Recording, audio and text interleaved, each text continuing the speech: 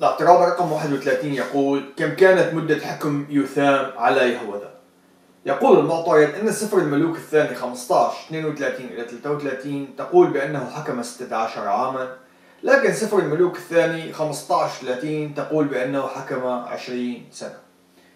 نقوم بداية بقراءة الآيات التي ذكرها المعترض، فنقرأ في سفر الملوك الثاني 15:32 إلى 33: في السنة الثانية لفقح بن رمليا ملك إسرائيل ملك يوثام بن عزية ملك يهوذا، كان ابن 25 سنة حين ملك، وملك 16 سنة في أورشليم، واسم أمه يروشا بنت صدوق. ونقرأ في سفر الملوك الثاني 15:30: وفتن هوشع بن أيلة على فقح بن رمليا وضربه فقتله، وملك عوضا عنه في السنة 20 ليوثام بن عزية.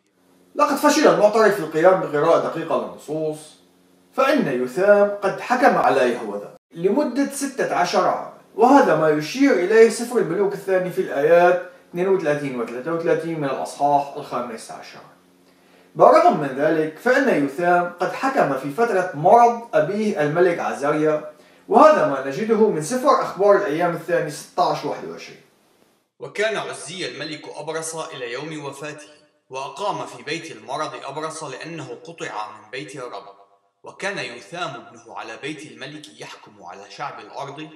ولا يوجد أي آية تناقض ما سبق وذكرناه، بالرغم من أن سفر الملوك الثاني 15:30 تذكر السنة 20 ليوثام، إلا أن قراءة الآية بدقة لا تقول أن يوثام كان على سدة الحكم في ذلك الوقت، فالآية تقول فقط أن حدثا ما قد وقع بعد 20 سنة من اعتلاء يوثام للحكم، وفي ذلك الوقت كان آحاز هو المتسلط على يهوذا، لكن آحاز لم يكن قد ورد في سفر أخبار الأيام الثاني، وبالتالي لجأ الكاتب إلى اعتماد تاريخ اعتلاء يوثام للسلطة كنقطة مرجعية.